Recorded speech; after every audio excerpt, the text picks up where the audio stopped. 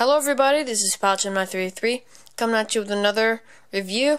Today I'll be reviewing the Air Canada Boeing 787-8 that was released about a month ago. This plane, I did my October 2014 release video, and this guy was in it, and I said I'd be getting it, and here it is, guys. The majestic Air Canada 787-8. First, let's go over the box.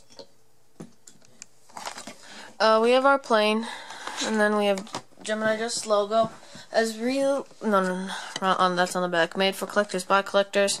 Air Canada logo and Boeing 787-8. Then we also have the information. We moved down. This first flight date was in 2014. Delivery date was in 2014. No surprise.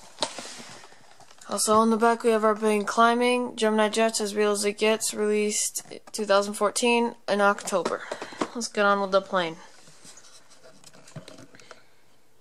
This is a great view. I really like the flex of the wings, and I also like the cockpit windows. They look a little bit cool to me with the pointed nose. We have our windshield wipers, our cockpit windows. We move it to the side. We can see that we do get antenna up there. Use of our Star Alliance logo, Air Canada.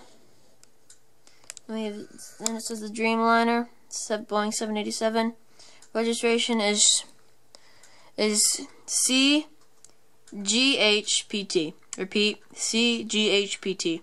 We have our back door, cargo door. We have our Air Canada logo on the tail. And we also have our awesome engines. I really like the detail in the back. Oh god. What did I do? And then also we have our flexing wings. And when we move it on the bottom, we have our Gemini Jets logo, the stand hole, and we also have antenna on the bottom. So yeah, guys, that is basically it for this review. Hope you've all enjoyed. Thank you for watching. Rate, comment, share, and subscribe. And I will see you all later. Squadala.